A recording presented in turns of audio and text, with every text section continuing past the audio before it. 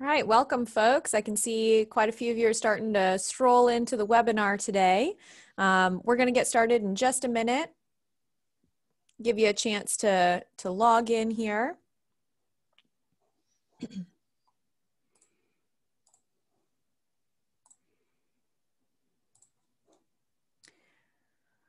As we go throughout the presentation today, it will be recorded and it will be available on our YouTube channel following completion today, probably in the next week or so. If you have any questions during the presentation, go ahead and type them into the Q&A box and we will get to them at the end of the presentation. Again, welcome everyone.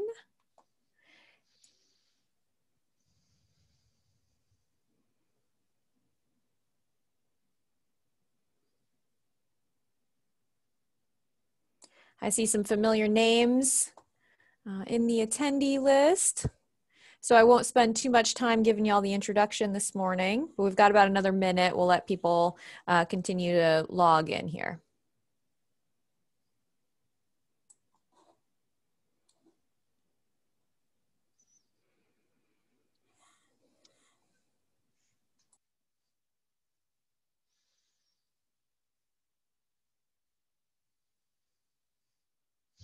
Gene.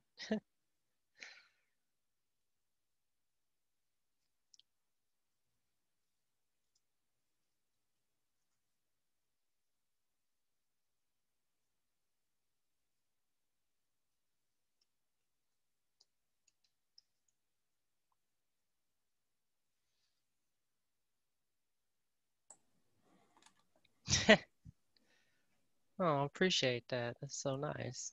That's kind words. All right, folks. Well, it's 1 o'clock, so we'll go ahead and get started here. If you're joining us a little bit late, we'll go ahead and have this recording available for you after the fact on our YouTube channel. My name is Alyssa Vinson. I'm the residential horticulture agent here at the Manatee County Extension Office. And I just want to take a quick opportunity to talk to you very briefly at the beginning of our program about who we are as Extension if you're not familiar with us. We are a function of the University of Florida, which is a land grant university. And our mission within IFAS is to enhance the quality of life for people in our community. And we do this through really taking the information that is gleaned through research at the University of Florida, as well as other educational institutions throughout the world, and distilling it and making it relevant and applicable for your everyday lives.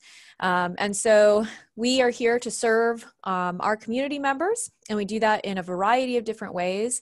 As I said, I'm in the residential horticulture program. I manage Florida-friendly landscaping, the Master Gardener Volunteer Program. We have a Master Naturalist program that I manage, and then we have other associated programs related to landscapes and landscape ecology. We have commercial horticulture that deals with our landscape industry. So those are folks that are professionals in the landscape industry. We have a commercial fisheries and marine resources agent. We have a livestock agent. We have folks who focus specifically on food and nutrition. We have folks that are working diligently with youth throughout the community through our 4-H program, as well as throughout all of our programs. And so I like to start just by highlighting some of our impacts to Manatee County.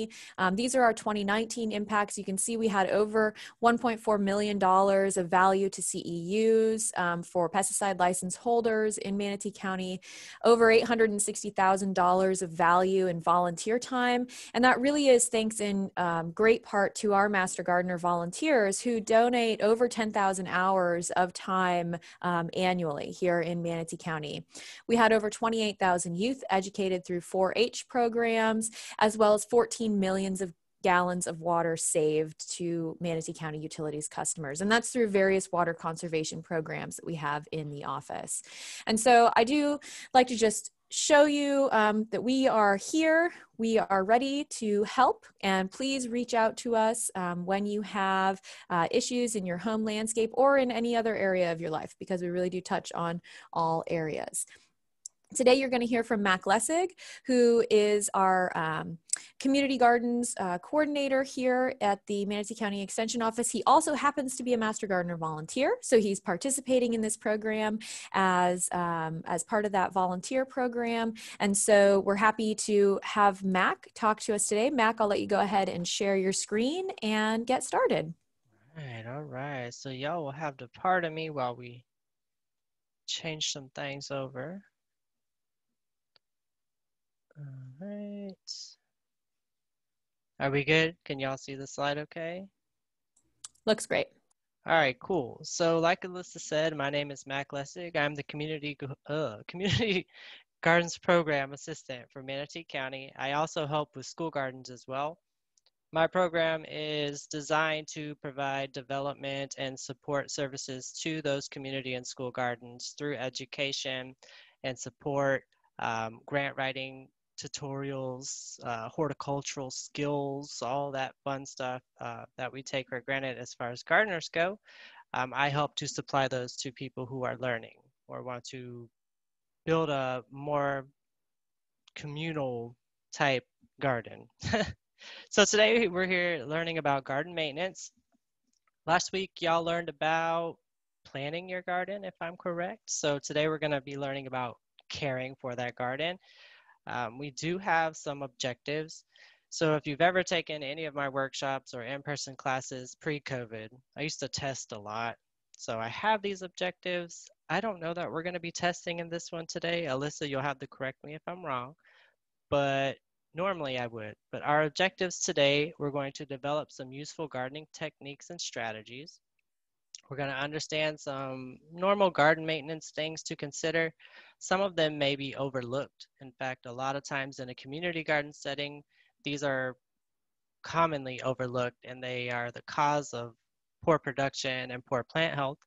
And then we're going to learn a little bit about some pest and disease management, but I'm going to leave the bulk of that for next week's presentation, which is Kathy Oliver. So the first skill everyone must know when gardening is watering. And I know that sounds commonsensical, but it's one of the most commonly overlooked maintenance functions in a garden. Watering is critical for healthy plants, right? We know that from kindergarten till adulthood that plants require water. And without water, they can't perform any of their normal functions. And that includes fruit production and flower production. So in our gardens, watering must be consistent. Okay, I have to stress that it's consistent. If you can create a schedule, that will save you a lot of trouble as far as keeping your plants nice and healthy. Ideally, you want to water between 6 and 8 a.m. But if you're not a morning person or anything like that, you can water later in the afternoon if you must. However, the later in the day that you water, the longer that that water will sit on those leaves and on those fruits, and the more opportunities are given for diseases and pests to show up. So watering in the morning allows for those water droplets and puddles to evaporate and the plant to dry off before the nighttime, when that water would just sit and create that ideal environment for fungal and bacterial pathogens. There are different strategies for watering your garden. My personal favorite approach is hand watering, and I know that's not practical for everyone. However, in a community garden setting or in a school garden setting, it's one of those irrigation methods that I encourage because it makes you go into the garden, which again is one of those overlooked maintenance things, is actually being present in your garden to check on your plants to make sure everything looks normal. But you can also use micro irrigation. In particular, micros called bubblers or soaker hoses are very useful. They're very efficient with water, and it doesn't leave that wet leaf surface that an overhead irrigation would do. Now, overhead irrigation can also include rain. And as y'all know, the last couple of days it's been pretty rainy. We don't have any control over that. And so you might see an uptick in some fungal or bacterial pathogens on the leaves of your vegetables if you planted already because of the rain. But if you can help it, or with the things that we can control, micro irrigation, in particular bubblers and soaker hoses, don't allow for water to sit on the leaf surface. During the growing season, your garden should receive about an inch of water a week. An easy way to measure that, if you like, is to take an old tuna can and whatever if you have an irrigation system, you can run it and see if those tuna cans fill up, and then you can measure the amount of water that was delivered during that irrigation session. Throughout the week, if it adds up to an inch, you're watering sufficiently for your vegetable garden. If you're hand watering, it's a little trickier. If you use the tuna can method, I bet you're going to aim at the tuna can and fill it up. So it's not as practical. But as long as you're consistent with your hand watering, so let's say 3 to 4 times a week, you should be getting at least an inch through that method as well.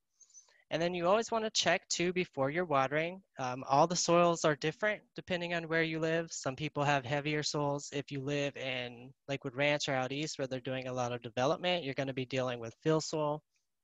If you're living closer to, let's say, the islands or in West Bradenton, you're going to have gray sand, so it dries quickly.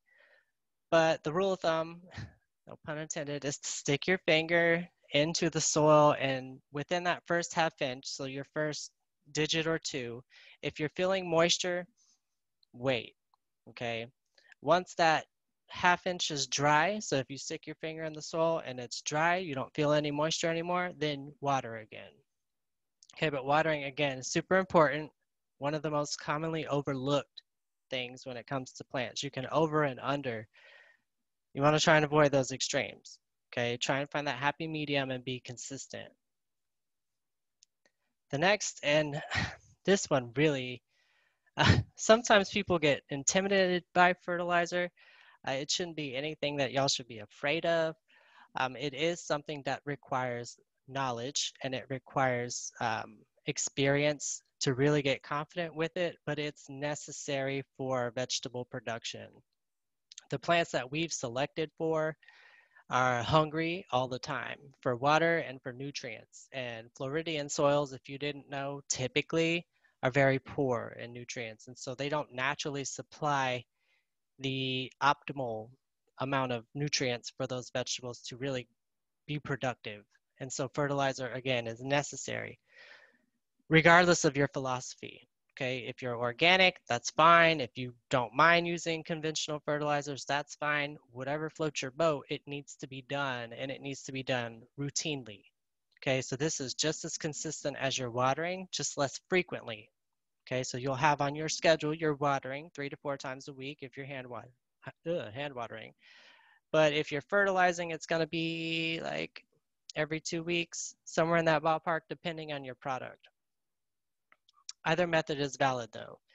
In Manatee County, I'm sure y'all are aware of our fertilizer ordinance. Vegetable gardens are exempt from this ordinance. Okay, so if you're growing vegetables or edibles, you can use these fertilizers that would normally be banned during the ordinance.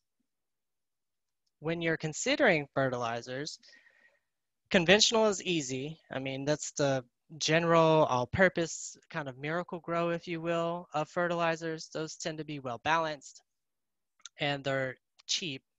We'll say that, where they're inexpensive. Organic fertilizers are one of those hot topics as of late, and I've had a lot of inquiries about them. And so I thought that I might explain a couple to you. Here's a little list of what could be considered an organic fertilizer. Know that it's not an exhaustive list, but it's kind of the main categories that you'll see. So there are compost and composted manures. These could be used as kind of like your general soil additive and really low intensity fertilizer. You can use blood meal, which is a high nitrogen, really good for leafy crops. You can use bone meal that has a high phosphorus and calcium, good for root crops. You can use seaweed and fish fertilizers, crab and shrimp, alfalfa meal. Those are all really interesting mixes, sustainable alternatives that you can use as fertilizers.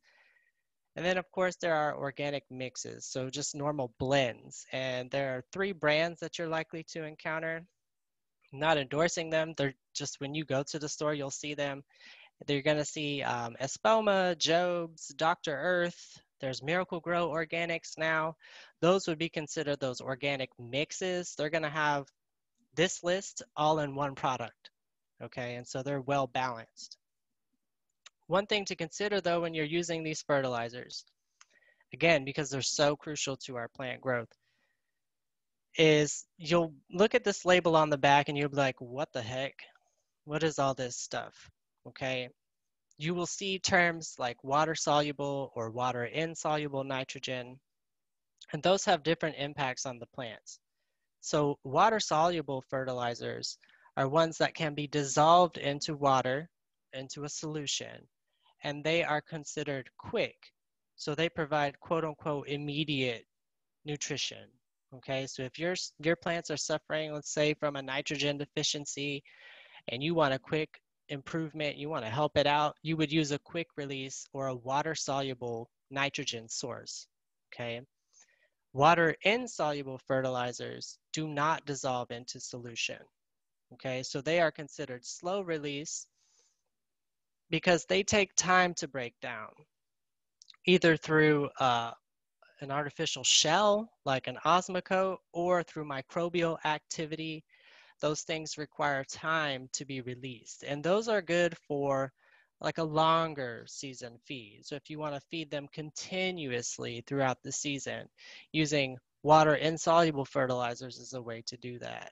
Now looking at this label, and I don't want to go into too much detail about fertilizer labels because that could be its own course, but you can see that there's 3 kinds of nitrogen here. There's ammoniacal, and that is a combination of 2 forms of nitrogen. There's water soluble, like we talked about. So 1.6% of our nitrogen in here will be quick release. And then 3% falls into our water insoluble. And so this is partially quick, but it also feeds for a longer time too. Okay, so those are the 2 main differences you'll see on your nitrogen content. The rest of your nutrients are pretty basic. I mean, you can see where the phosphate is, you can see the potassium, calcium. There's no craziness about it being soluble or not, except for your magnesium down here. So that's our slow and quick. This again comes with your confidence and your experience, all those skills that you'll be building through time. However, just a quick reference. If you're growing leafy crops, so that would be like your collards, kale, lettuces, broccoli even, those plants typically require more nitrogen. And nitrogen is associated with vegetative growth on plants. And so those are going to be producing leaves for you to consume. And so they require a great deal of nitrogen to continually produce leaves. Legumes, which are beans and peas typically in a garden setting, need less nitrogen. And if you're not aware, they do have the ability to fix nitrogen by themselves through an association with beneficial bacteria. And so applying less nitrogen is beneficial to them because they don't need that excess. In fact, if you give beans too much nitrogen, so you're fertilizing them the same way you would fertilize your lettuce, you're going to have really leafy bean plants, but poor pod production, poor bean production. Your root and fruit crops, so that would be like your potatoes, that would be your onions, that would be your tomatoes, squashes, zucchinis. They all benefit from more potassium in their fertilizer, okay? In particular, when they're setting flowers or fruits. So in their initial growth stages as seedlings, you can use a high nitrogen fertilizer to boost their vegetative growth. Once they start to reach maturity, once they begin flowering, then you switch a fertilizer to something that contains more potassium and phosphorus too, and calcium. Those will give you better quality fruits. A little bit about nutrient deficiencies. And so as homeowners and residential gardeners, and a lot of y'all might be novice gardeners, nutritional deficiencies can be challenging, even for professionals. There are some very basic ones that can be diagnosed, but there are others that you are not expected to know.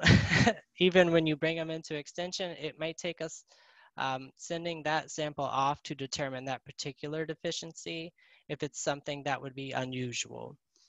But for your main nutrient deficiencies, so for those major nutrients like nitrogen, phosphorus, and potassium, there are some really diagnostic symptoms for a homeowner or a community gardener that may help you in determining the right type of fertilizer to use or the right course of action when it comes to that.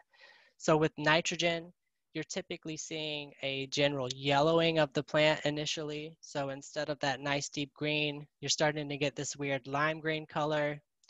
And it'll start with some of the older leaves, but as that deficiency gets worse or becomes more severe, the entire plant will have some weird yellow hue to it.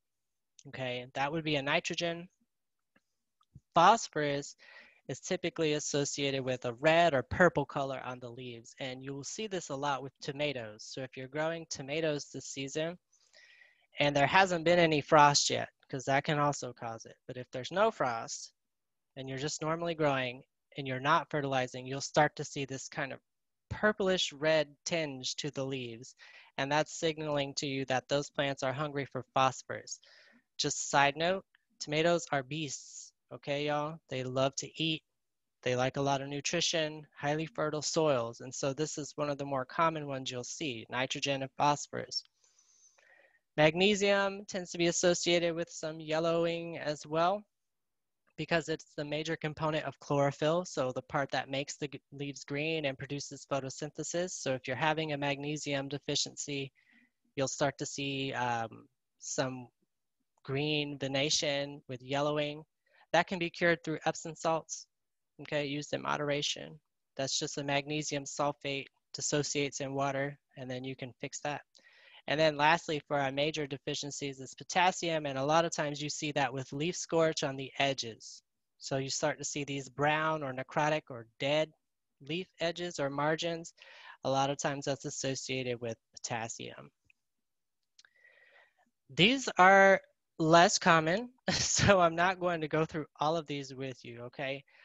Iron probably would be one of those ones you might encounter, and calcium too. Calcium is very important. In fact, it's a secondary nutrient, so it's not even really considered a micro. It's really important for the development of the plant, for their immune system, for their health, their structure, and for the quality of your fruits. And so if you can help it, having a fertilizer that incorporates a calcium component is very beneficial to vegetable production. Iron, you'll see sometimes as well, and that's typically in high pH soils. And so if you're growing, let's say on the island, or you've had your soil tested and it's a high pH, it's alkaline, you'll start to see some iron deficiency, and that has something called interveinal chlorosis, which is really distinct green veins, and then you'll see some yellowing as well. But when in doubt, bring it to us and we'll walk you through all of these things here. If it's something that we can't help you with in the office, we will recommend that you send that sample off for testing. Another part of maintenance is weeding. I know that sounds kind of silly, but in my job, I see a lot of things. So weeding gets overlooked frequently. Know that weeds are primary competitors for your vegetables, and so they're stealing their water and they're stealing all their nutrients, and so they must be managed, especially for seedlings. If you're planting by directly sowing seeds, or you're using transplants and you're not maintaining weeds around those plants, they're being outcompeted for everything, and you're going to start to see some stunting and nutrient deficiencies. But one thing people might not know is that weeds are excellent at harboring pests and plant diseases. And so in a lot of cases, they serve as alternate hosts. So when we're not growing a particular crop, that disease or pest will go and live on those weed species that aren't being managed. And then when you begin to grow that crop that's susceptible, those diseases and pests can make their way back into your garden. Okay, I'll use the word, the weed pigweed. Have y'all ever seen pigweed? It's kind of spiky and weird looking.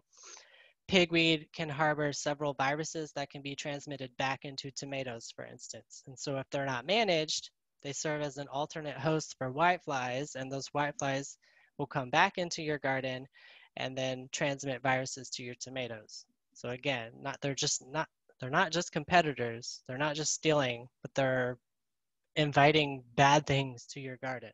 Okay, so weeds always must be managed. Um, you can hand pick them. That's my preferred method. None of them should be large enough to where you have to dig them out.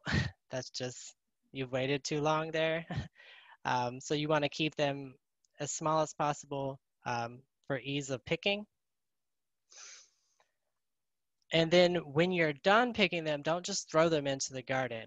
I know a lot of people like the chop and drop method when it comes to landscape maintenance, and in some instances that can be beneficial. Let's say you're building a food forest or you have like a forested area, chop and drop can work. That's when you're pulling or chopping something and then just throwing it back on the ground.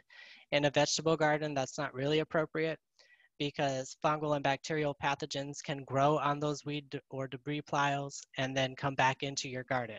So even though you've managed the weeds, if you've not removed them from the situation, you can still have diseases and pests that are associated with them. Mulching, eh, um, I don't want to say that this gets overlooked a lot. I know we kind of talk y'all to death about mulching, but in a vegetable garden, it's the same principle.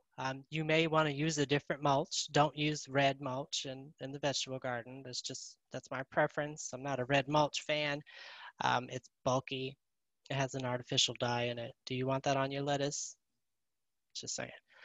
In a vegetable garden, we'll use straw. Okay, so straw can come from a farm, you can buy it in the store, you can meet with your friends and go get some straw. You can buy pine straw from certain nurseries now. Those are all acceptable mulches in a vegetable garden because they can be removed easily. Okay, a lot of times they won't necessarily have a lot of weeds with them, but do anticipate some. And then as they begin to break down, they become incorporated into your soil as well. So they become part of the organic material that helps your plants grow. Mulch is very beneficial because it helps to reduce the temperature in the soil around the root zone, which allows for better absorption of water. So it makes the water use more efficient. Okay, and it also helps to prevent evaporation. But to be effective, it needs to be about 2 to 3 inches. So if you're just going and sprinkling a couple little hay particles here and there and saying that your vegetable garden's mulched, it's not.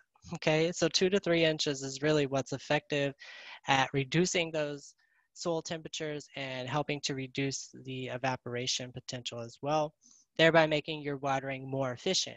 So if you can't do that 3 to 4 visits to the garden every day or every week to water, maybe invest in some mulch. So we use it in our landscapes all the time, but in our vegetable gardens, it's one of those things like, we don't mulch vegetable gardens, but you should, okay?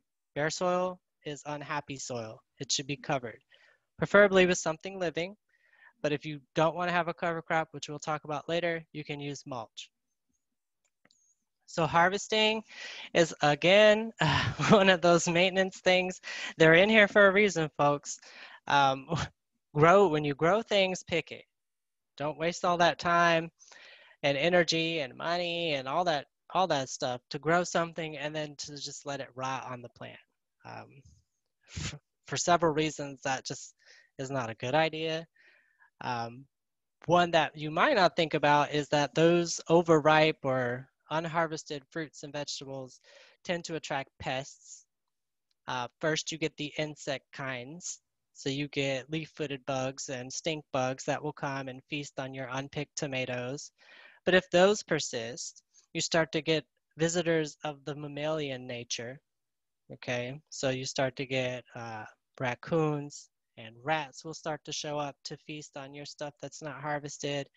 Sometimes you'll even get the occasional human that comes in to take your stuff. They've been eyeing those tomatoes and you've not come to pick them in a week.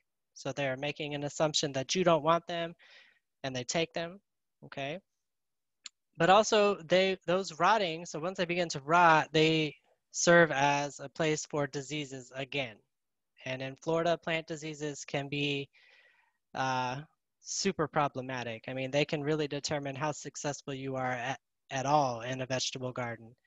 And those rotting fruits are good places for certain fungal and bacterial pathogens to start growing. They start to reproduce, and then they begin to spread to healthy tissue and other plants. And then you've got this epidemic that started from a rotten tomato, for instance. So always pick your stuff, okay?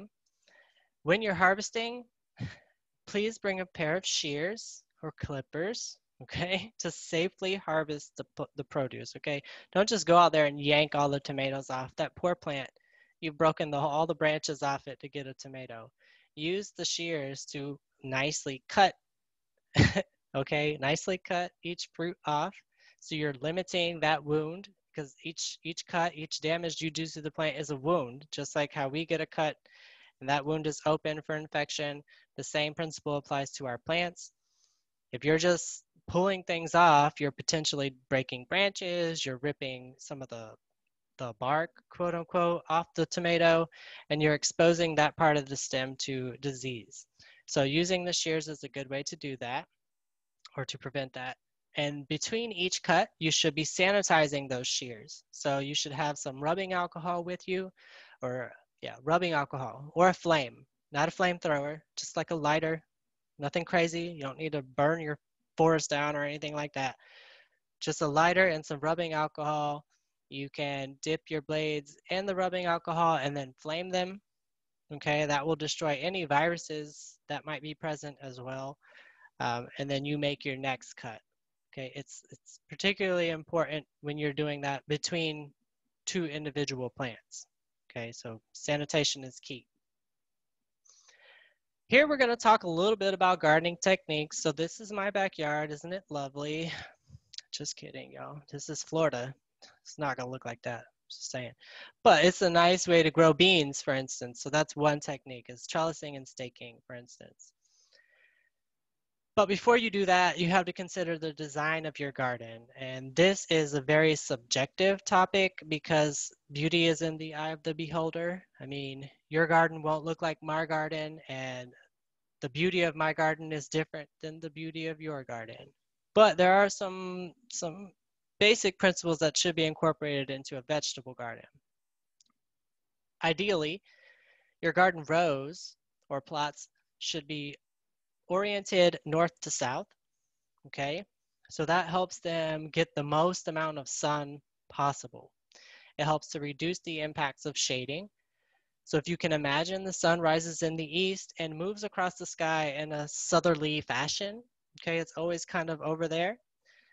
If you're planting your tall plants, for instance, on the southern side of your garden, as the sun crosses the sky, it's going to cast a shadow on any short plants that are behind those tall guys, okay? To remedy that, always plant your tallest plants, okay? In a vegetable garden, that's like sunflowers and tomatoes, peppers, eggplants, like tall things. Corn, don't get me started on corn in Florida, but corn would be a good example of a tall plant. Those go on your northern side. Okay, so there's no potential for them to shade any of the short crops on the southern side. Again, this isn't an ideal situation. Sometimes you can't help it and you have to go east to west. And in east to west, it's less important, but you should still try and group your tall plants with each other and your short plants away from them. Always to reduce shading, because shading reduces production potential, and that means you get less radishes, for instance. Intercropping is another technique you might consider as well. So this is a nice way to be very efficient with your land, especially if you have a very small garden or plot that you're growing in. It's the practice of growing several species within the same space. And there's two kinds. There's mixed intercropping, which is literally in the same row. So we'll use one row as an example. You have corn, beans, and squash and tomatoes all in one row, okay? That's mixed intercropping. There's also row intercropping, which is like this picture. So if you look at this picture, you can see that there's corn, there looks like there's some beans, likely soybeans, and then there looks like there's some peas, okay? So we have 1, 2, 3, and then corn again. So they're all planted in the same space, but they're not in the same row, okay? Both methods are valid, and both methods are really dependent on how much space you have. So if you have a premium on space, very limited capacity, mixed intercropping is appropriate because you can plant all of those plants in the same row. Again, keeping in mind that tall guys should go away from the short ones, okay? But if you have a more expansive space or a larger garden, you can use mixed intercropping, and that makes your land use more efficient. So you're getting more bang for your buck. You're harvesting more food from that square footage than you would have if you just planted it with just corn, for instance. They can be used, and there is some research for it, but I'm not going to say that it's been proven yet, but there is some research that's suggesting that these strategies can help to reduce some pest pressure because of the mixed environment. So instead of a monoculture of plants, there's a polyculture or many plants growing together, and they are either masking potential hosts or they are antagonizing some of the insects. There's different research on that right now, but it could be used to help manage some pest pressure. So that's intercropping. Succession planting is very useful. However, it's very planning intensive. And if you're just starting garden or you're not a patient person, nor do you care to plan, succession planting could be a very difficult concept for you. What it is in a nutshell is planting every week or 2 weeks. Okay, so instead of planting your whole garden at once, you have a staggered planting. And so we'll use lettuce, for instance, because this is a really good one to use succession planting for. So you start one row of lettuce this week, okay? Next week, you let it grow. You start to see some sprouts coming up. The week after, so 2 weeks later, after our initial planting, we plant a second row of lettuce. And then we repeat that pattern throughout our lettuce block. So by the time we get to our 4th or 5th row, the lettuce that we planted initially, that first crop, is almost ready to harvest, okay? So we harvest them, we eat them those weeks, and then the next week, the next lettuce row is ready, and then the following and the following and the following. So there's a succession. So you're always getting something. And it sounds really nice and ideal. It's, again, planning intensive. Be prepared. Get a notebook. Make sure you're writing down when you're planting things, and make sure you have a plan before you start planting, okay?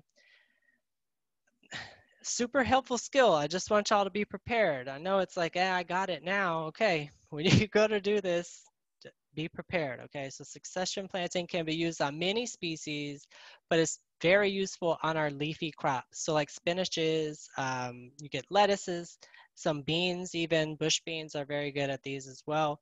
That way you can extend your harvest.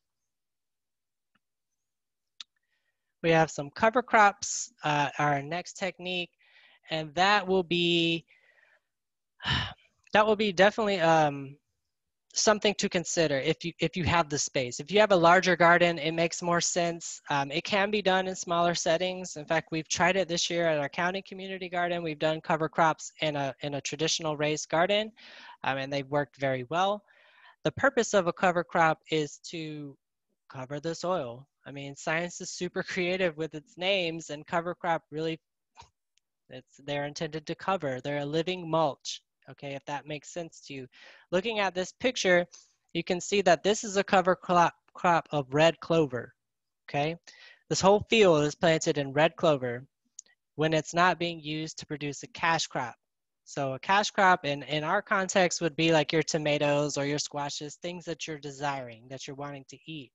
So when you're not growing those and you don't feel like growing other vegetables, you could put down a cover crop to create a living mulch on your soil.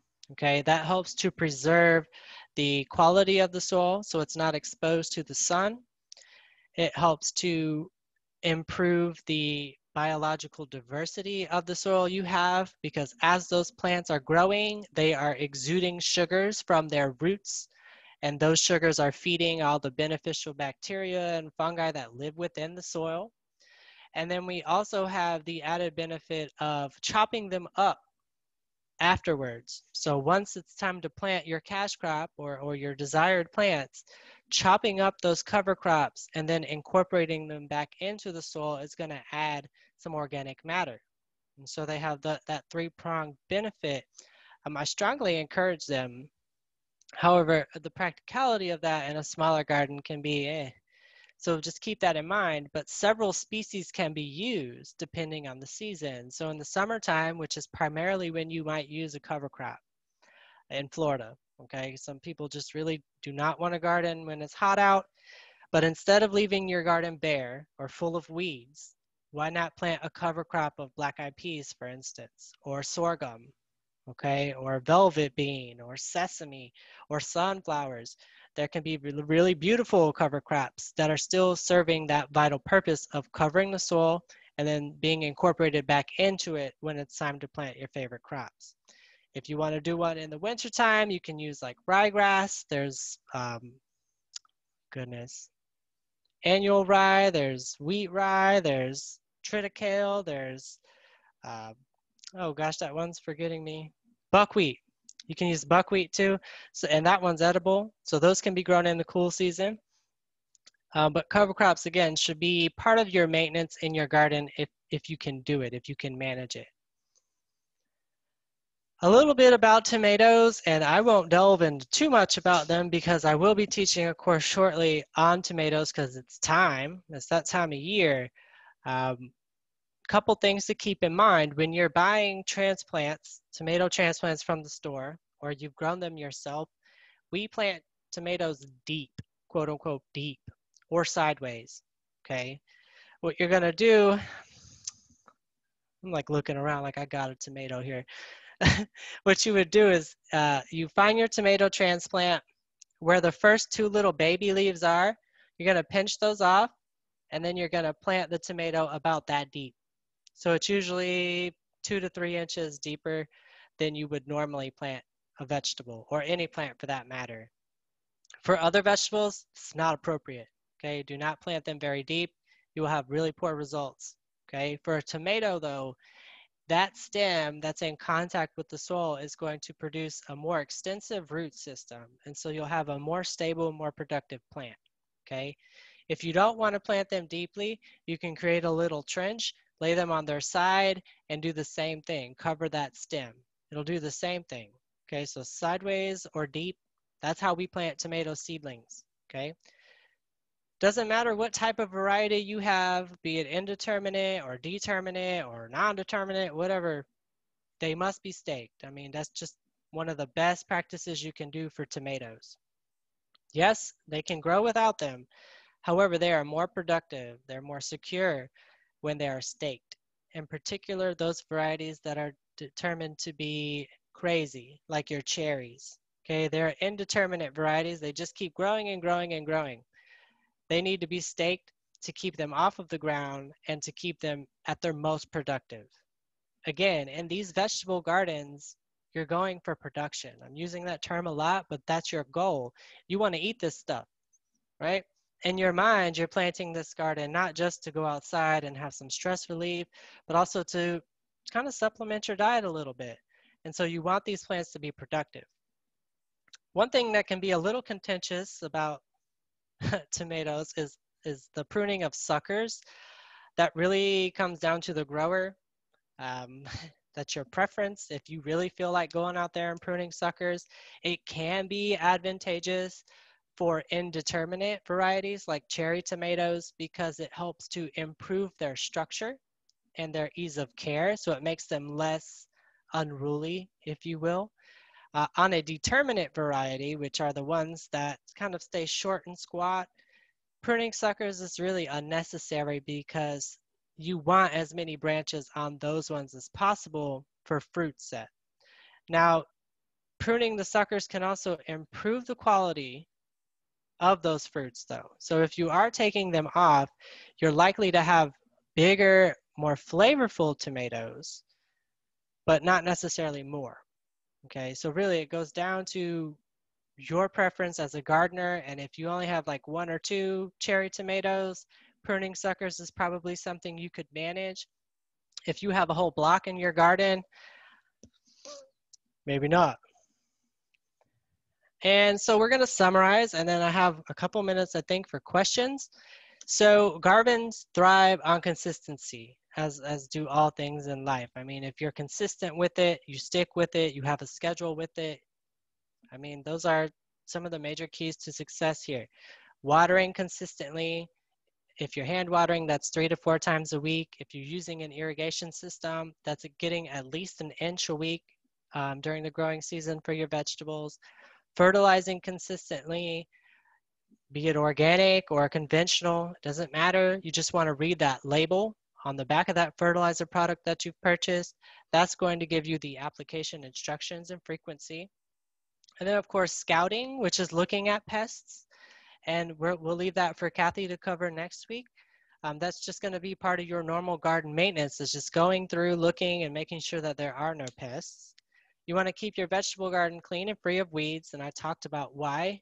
Because they have the potential to harbor diseases and pests, okay, when they're alive and when they're dead. So they need to be removed and then disposed of.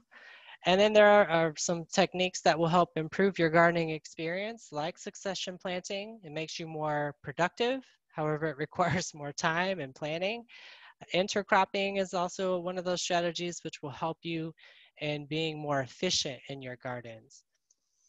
But otherwise, that's all I have for y'all today on garden maintenance. I don't know how y'all want to do these question things, but we'll open the floor if anyone has any. I'm going to go ahead and go back to the main slide. Thank you, If you Mac. have any questions, please enter them in the Q&A. And we do have a few questions there already, Mac. Okay, let's see. Do all cover crops mentioned grow in Florida? Yes, in this slide and the ones that I talked about, yes. Now it depends on their season. So in the summertime, the black eyed peas would be appropriate. Sun hemp is a new one that would be appropriate. It's not the same as hemp. It's a different plant. You can use sorghum, which doubles up as a grain in the summertime. You can use some obscure ones like velvet bean. Those are very good for hot, humid, wet times of the year. In the cooler times, you're going to focus more on the grasses. And so you could do those different types of rye or barley grasses. You could do buckwheat.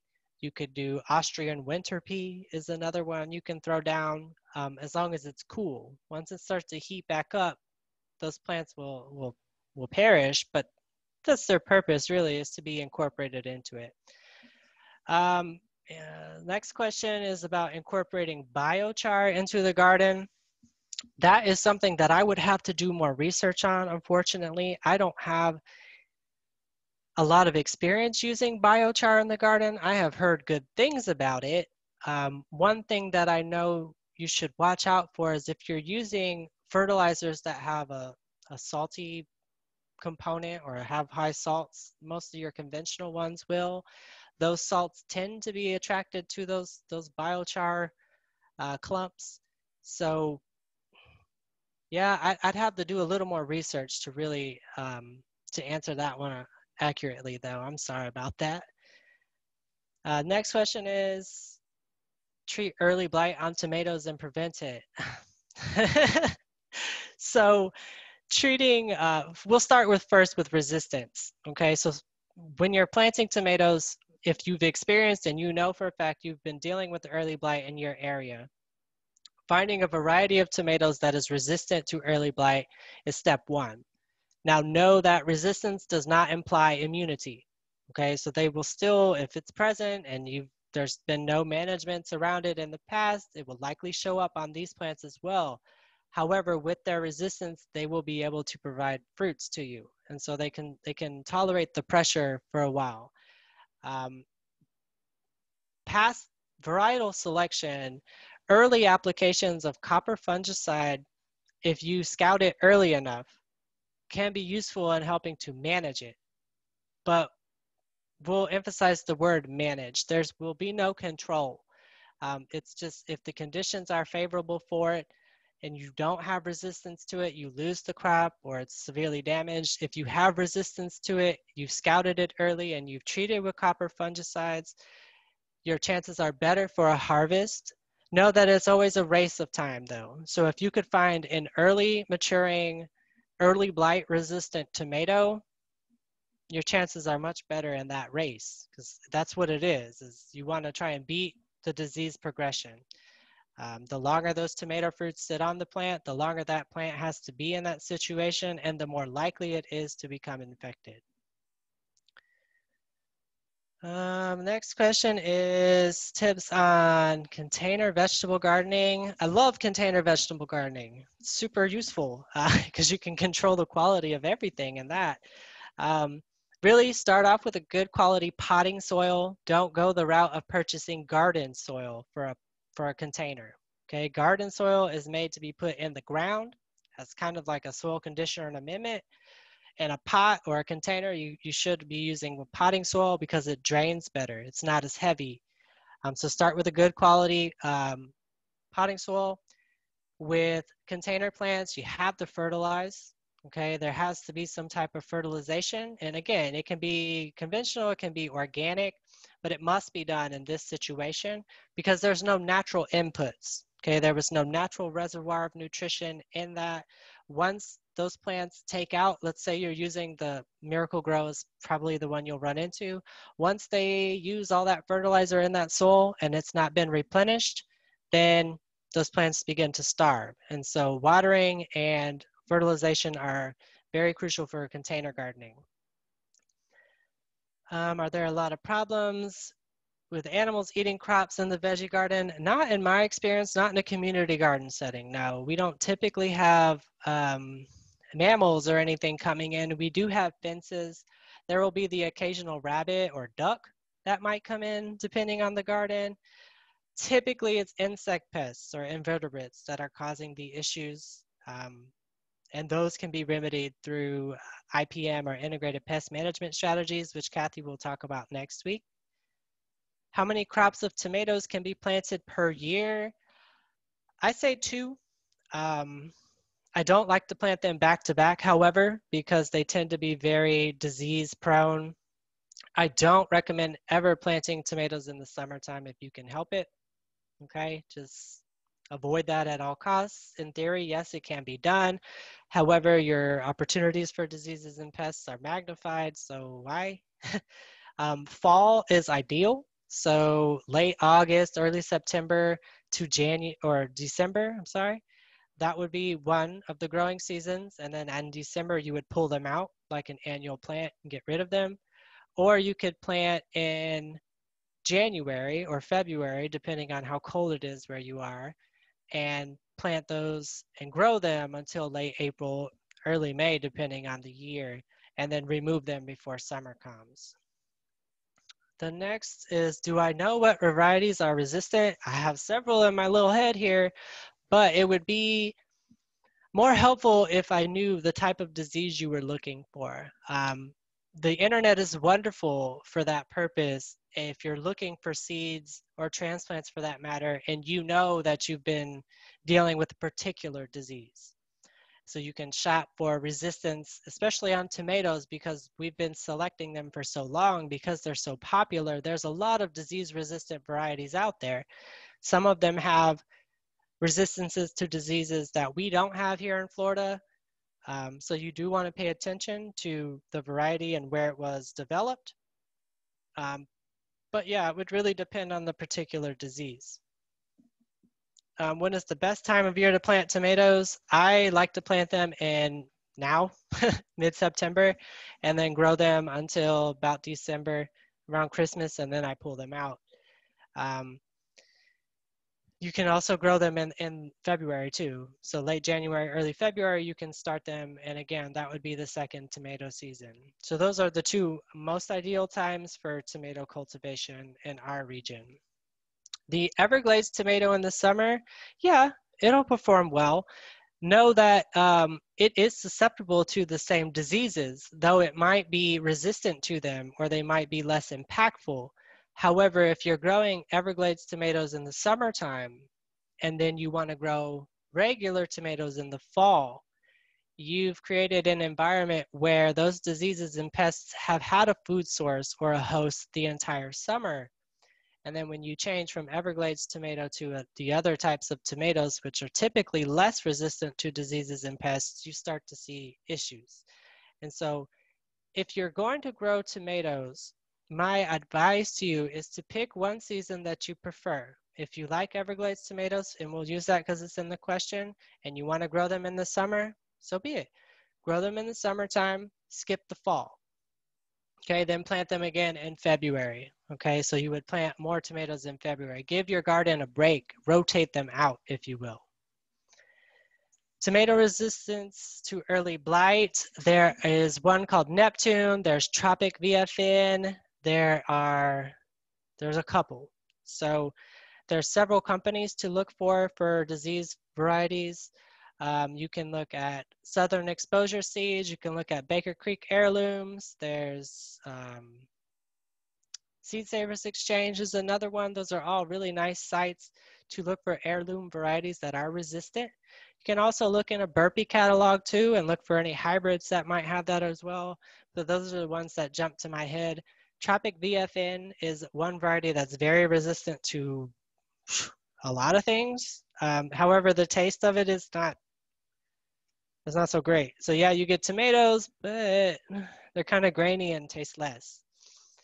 What size container should be used for cherry tomatoes? I like to containers size them up as they grow. So I start them off in a 4-inch pot as a seedling. Then they're transferred into a 1-gallon pot to a 3-gallon pot. And then ultimately they live in a 7-gallon pot.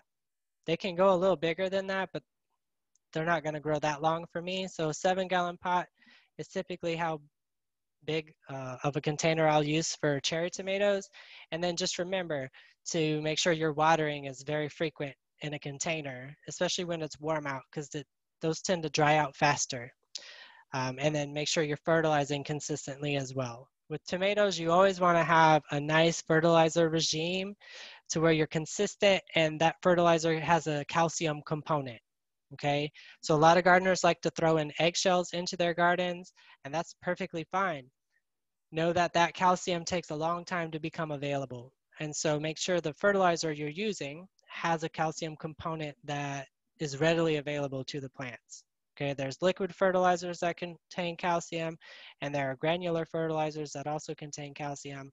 But for tomatoes in particular, to prevent blossom end rot, which is really common, you want to have that calcium component, and your watering should be consistent. So if there's no more questions, I think we're good. We're right on the money as far as time goes. Thank you very much, Mac. That was great information. And I did post the link to our YouTube channel in the chat and in the Q&A. So if anyone is interested in going back and seeing past recordings, you can check that link out. And also, I hope you'll join us next week for the third part of our vegetable webinar series. It will be scouting for insects and diseases, as Mac mentioned. Thank you all very much for joining us, and we hope to see you next week as well.